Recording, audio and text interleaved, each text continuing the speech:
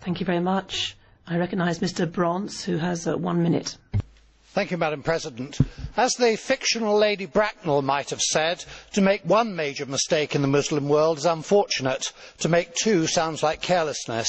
To make three or more is an indication of stupidity, insanity or deliberate mischief making. The Yemen is now being called the new Afghanistan.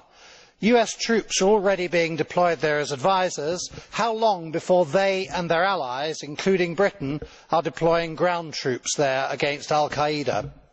What then should the West be doing to prevent the threat?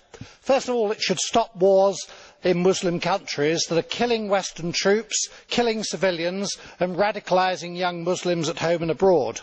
It should bring the troops home to work on homeland security to protect our populations and infrastructures. It should adopt a genuinely neutral policy towards the Middle East and abandon the following the partisan policy of the US.